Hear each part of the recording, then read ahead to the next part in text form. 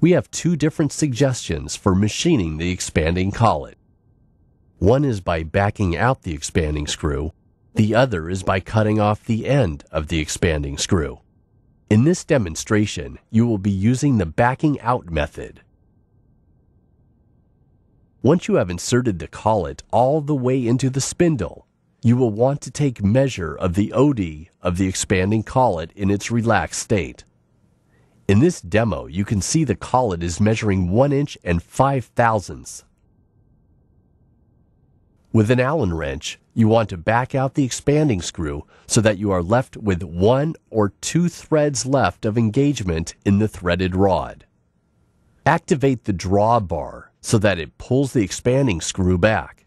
Being that we backed out the screw, you will not have to worry about the expanding screw engaging into the taper. If the screw engages into the taper, abandon this process and use the method of cutting the screw. Once the drawbar has completed its full stroke, manually screw the expanding screw back into the threaded rod until it engages into the taper of the collet. Turn the screw in until you have expanded the collet 5 to 6/1000ths. You are ready now to machine the collet to the diameter of your part.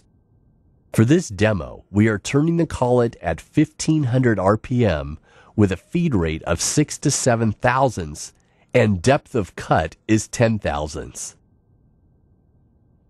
You could take a deeper cut on your rough passes, but we suggest that your finish pass should be around 5 to 10/1000ths.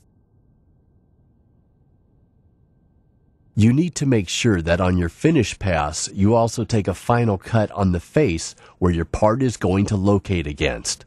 This will ensure perpendicularity between the locating surface and OD of the collet.